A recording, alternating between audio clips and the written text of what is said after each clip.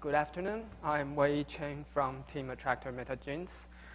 First of all, I would like to thank the organizers and for this exciting challenge and also for this great opportunity for me to be here and sharing some of our findings and thoughts with you. So basically, in this challenge, we use one of our recently developed technique we called the Attractor Metagenes to profile some of the biological events in cancer. And actually, some of these biological events we found are actually pan-cancer, which means we found this kind of biological event presented by some genes, like in all kinds of cancer data sets. And it is like, and we found these genes are actually unsupervisedly. We just found their expression pattern first, then we go back to look at the survival information to find the associations between these gene signatures and the survival.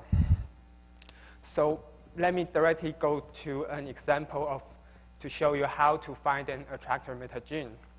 So to find an attractor metagene, you need three things. The first is you need a rich expression data set. For example, we can use the TCGA ovarian cancer data set, which contains more than 500 samples. Secondly, you need a seed gene. As an example, here we use the stromalinsin 3. The gene symbol is MMP11. Third, you need an association measure. You can choose whatever you like you can use Spearman correlation, Pearson correlation, but since we're from the electrical engineering background, we prefer using the mutual information. So to find an attractor metagene, the first thing you need to do is to rank all the genes in your data set in terms of their association measure with your seed gene. So here in the TCGA ovarian cancer data set, we rank all the genes in terms of their mutual information with MMP11. Now we renormalize the mutual information, so the highest it can be is 1, which is MMP11 with itself. Now given this ranked gene list, you can actually create a metagene using the weighted average of all these genes with the weight function being a function of your association measure. So you can actually use the mutual information as weight, or you can raise the mutual information to some power to get higher resolution, or actually you can, create a sigmoid function based on the rank of the mutual information. Now, after you create a metagene using the weighted average, you can actually then re-rank all the genes in terms of their mutual information with this metagene. So here we show you that you can see we rank all the genes in terms of their mutual information with the metagene. And because you see that in the previous metagene, because the MMP11 has the highest weight, so now he still has the highest mutual information, but it's not 1 anymore. And you will actually find the other genes starting to gain higher mutual information in the same time. So now you have this updated gene ranked list, so you can then recreate another updated metagene, and then we rank all the genes in terms of their mutual information with this new metagene. So this iterative process just goes on again and again. And in the end, here I will show you that the change of the gene rank in terms of iteration. Here you will see that in iteration 3, you got almost the same thing as iteration 2, but you don't see MMP11 anymore. And iteration 10, you got the similar 20 genes as in iteration 3. And in iteration 20, your gene rank list just don't change at all. So eventually, you will converge to exactly same gene ranked list order. And in fact, there are like hundreds of genes will eventually converge to the exactly same gene ranked list. As I show you here, if we chose another gene as a seed, for example, we use GRAM1, which is like biologically relevant to the MMP11, and you redo this iterative process again and again, you see in iteration 2, you already get the similar top genes. In iteration 3, you don't see the seed gene anymore. And in iteration 10, you see the top 15 genes are the same. The only difference here is 811, here is 810. Now in iteration 20, not only you get the exactly same gene rank list, but you also get the exactly same mutual information. Now why is that? It is because you have converged to the exactly same metagene. So in fact, if you are given like more than 30,000 genes and you run this iterative process using all the genes as a seed, do an exhaustive search, in the end, you will end up with only around 100 these kind of attractors. And we can do this for all kinds of a data set. Like for each different data set, we try to find 100 different attractors in each one of them. And an incredible thing is that you will find some of the attractors present as almost similar form in all kinds of data sets, independently of what kind of cancer type it is. So here we present two kind of examples. Now, I would like to emphasize that, remember, the gene rec list created by this iterative process not only gives you a convergence, but it also gives you importance of the genes in this attractor metagene, because it is actually represent the weight of the gene in this attractor. So here you will see if we only even just look at the top 7 genes, there are already very similar genes appears here, here, and some genes. And here we actually just count how many genes appears as in all 4 types of data set. And remember, these are 4 different cancer types, including breast, colon, ovarian, and lung. And so this extremely similarity actually indicators there are some universal biological mechanism which can be represented by this gene. And because these genes are universally important, so in the end, in our model, we just take the average of these genes to represent the whole biological process by them. So actually, we found at least there are 3 kind of these pan-cancer metagenes that we found can be universally found everywhere. One of which is the mitotic SYN attractor metagene, and the mesenchymal transition metagene, and also the lymphocyte-specific metagene. So because you can find them almost anywhere, and in such a universally format, so actually one of our colleagues from the medical center actually came up with the term that we should call them the bioinformatic hallmarks of cancer. So it is, of course, a stealing from Dr. Hanahan and Dr. Weinberg from their ideas of hallmarks of cancer. But we think it's the same idea that you can, using this bioinformatics methodology, to find this kind of pattern everywhere in almost every data set. So as an advertisement, we are also looking for collaborators, try to doing some complementary works, maybe confirm it in somewhere else, or try to identify the underlying biology. So in the following, I would like to introduce to you 2 of the most important attractor metagenes, which we also use extensively in our model, and what their underlying biological mechanism is, as well as what's their association with breast cancer data set. So first, I would like to introduce is the mitotic chromosomal instability attractor. So you can actually find this attractor, say, in all kinds of data sets, and each one will give you the weight rank list of each gene, which represent the importance of the gene in this attractor. So in the end, you can actually create a consensus weight rank of each gene in this attractor using different data sets. So we can see that the most important gene in this biological process is SAMPA, followed by DLGAP5, MILK, BOB1, etc. Now, to introduce this metagene, I have to start with this picture. This picture actually shows you a cell that's undergoing a mitosis phase. You can see the centromere are separated, and the microtubule reach out to attach to the kinetochore, and eventually they just pull off, and you will have 2 separated cells. Now, if you look at the genes that makes up the interface between the microtubule and the kinetochore, you'll find an extremely enrichment of the genes that I have shown you in the previous table. So actually, all the blue arrows that point to a gene that belongs to the top 100 genes of the mitotic attractor. So, well, I would like to emphasize this point because similar signatures may have already been found previously in different formats using different methods. But this iterative process is the first that we know of that can actually pinpoint to a specific small site of the cell that may actually be, we can see that they can also be a very good proxy of this whole process. So there are gene signatures like SYN70, chromosomal instability gene 70, which contains 70 genes, which is also where the term SYN came from. And also there are the genomic grand index, but this signature is because this iterative process, we can like very confidently use, say, the top 10 genes of the attractor and put them in the model and to represent the whole process. And we are very glad that eventually it's very prognostic. So the chromosomal instability has been shown and reported to be highly associated with breast cancer survival. So basically, in the challenge data, you can rank all the genes in terms of their concordance index with the breast cancer survival. And basically, you can recreate the whole signature using them. Like you can see SEMPE here, and BUB1, and cyclin A2, etc.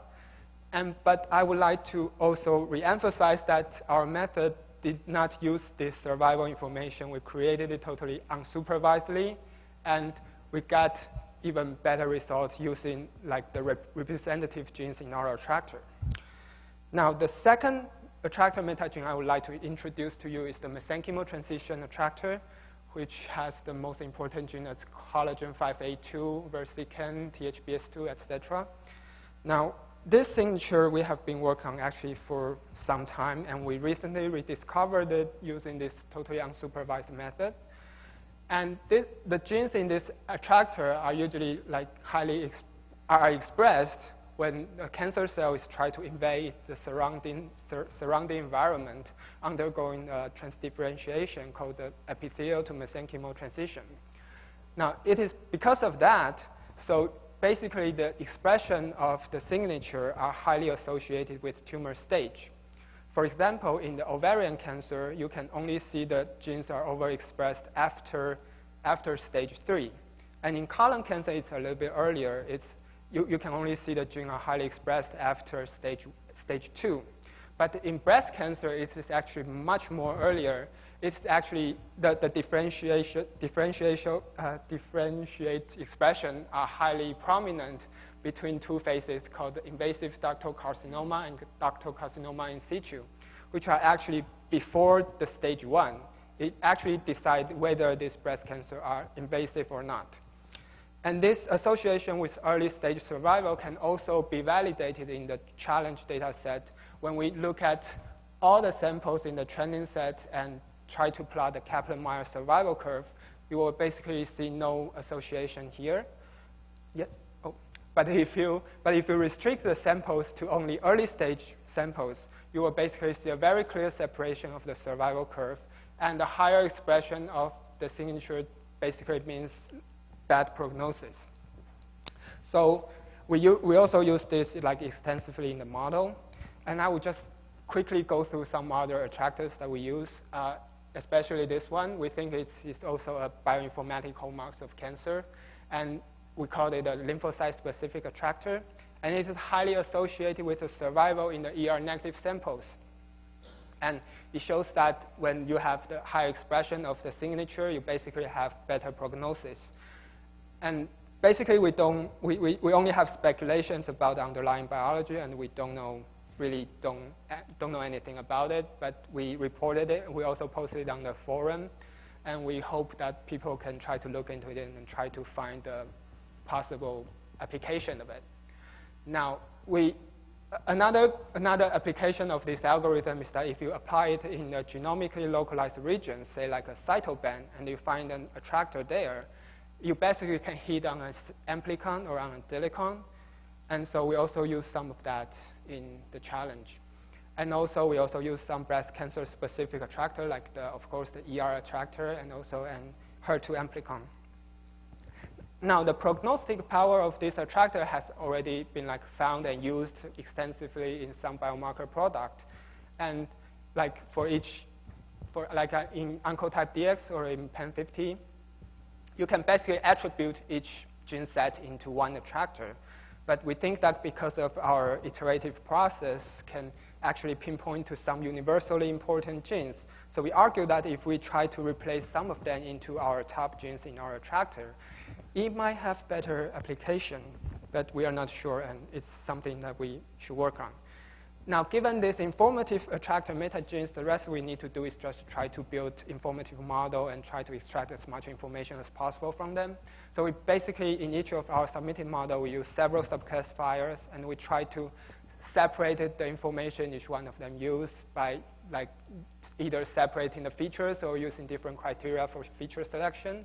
And in the end, we just simply added up all the predictors together to give an ensemble prediction. So I don't want to elaborate too much on this, and I'm glad to answer any question on this if you have. So since this is still an ongoing process, if you are interested in the attractor metagenes idea, we welcome you to read our paper. It's still in preprint format. And we also uploaded our source code as an R package on Synapse. We welcome everybody to download it and try it at home, install it yourself, try it on your favorite data set.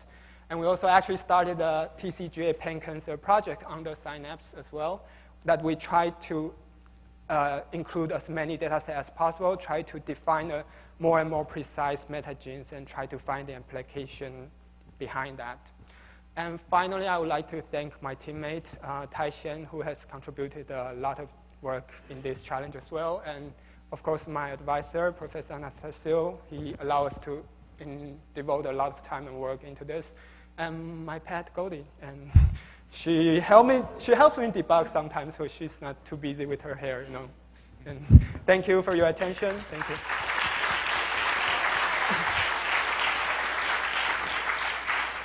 Thanks. That was a very nice talk. Please, if you guys have questions, step up to the microphone.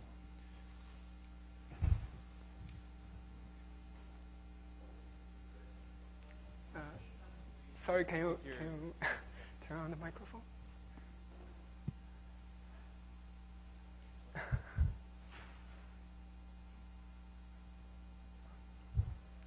Can you give intuition why it converges, your iterative algorithm? Why it converges? We cannot like mathematically prove it, but as you can see that when your genes has higher mutual information, it gets higher weights, and eventually, well, as I said, we cannot like really mathematically prove it, and it's like k-means. Like in the end, we just set set a cutoff for the iteration. If if it doesn't converge, then we just give it up. But most of the cases, as we found, they actually converge very well and converge to the exactly same thing for a lot of genes. Even if instead of mutual information, if you use like correlation. Yeah, that will work as well. Yes, yes. The result will, of course, be a little bit different, but in the end, you will find a very similar things. Yeah. Thank you. Hi, I think it's a great talk, and it's really powerful that you two really like all the different cell lines, cancer cell lines, it really converges, and the results seem to be very biologically relevant. But I just wanted to get a cleaner result. Did you try to run the algorithm on like a control cell line on tissue, just to see in normal fibroblasts what the gene ranks would be, and compare the differences in ranks? That's something we've always wanted to try, like compare the attractors in totally cancer tissue and compare it with the totally normal tissue. But the problem is that we haven't found a very good quality normal sample, say, contains like more than 100 normal ovarian samples, something like that, for a very fair comparison. I don't know if you have any source, and we'd be glad to hear from it. All we have is like a normal sample from all kinds of tissue, but you know, like different tissue will of course give you different expression of the gene. Yeah. Seems like different cancer lines correlate with each other pretty well in terms of attractors. So maybe just like cancer versus non-cancer would be pretty informative on its own. Yeah, probably. But the thing is, we also, for this attractor to work, it actually needs like more than 100 samples. And so that's also a limitation, I agree. And so yeah, we would be glad to analyze more data. And if anybody has that kind of sources, please contact us. Our emails are here. Thank you. So Iran and then Stephen. Okay. So related to the positive control issue, have you tried applying your method only on HER2 positive samples? Yes. And if yes, do you find the HER2 amplicon or anything related to the HER2 pathway there? Sorry, you mean HER2? So if you apply your method only on HER2 positive samples? Yeah. That's always an interesting question. Like when I presented it somewhere else, somebody actually asked me if I do the algorithm between the ER negative and ER positive. It's always something that we can try, and of course, it's like, I guess the essential question is what kind of question you would like to ask. Like what kind of variation you would like to find among the HER2 say, positive samples. Just as a positive control, because in HER2 samples, you should find the HER2 amplicon or something related to the pathway, because they're addicted to that oncogene. Yeah, we didn't like try that yet, but it's always interesting to see that if you restrict the sample to some subset and what will you find. And yeah, I agree that's something that we can work on in the future.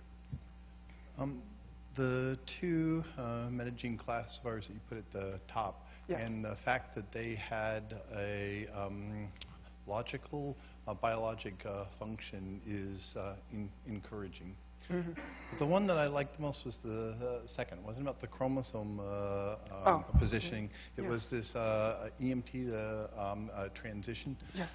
And the reason, and this is what I like about science, is having just come back from the ROTC AACR meetings in Dublin, the hot news there is a couple of papers that are coming out that haven't been published yet that show by doing RNAi knockouts in trying to shift cells in terms of their sensitivity, that genes that modify this EMT, this ability to go between this mesenchymal versus not transition, actually are major determinants of sensitivity to therapy. And what is really fun is when someone is finding something in an entirely different system, and you're finding it over there, then it's even more encouraging than finding that there is something that sort of, quote, feels right in terms of the biology. And I'll try to connect you with those people. But it's encouraging in general, but in particular. Thank you. Thank you very much. Let's thank him again.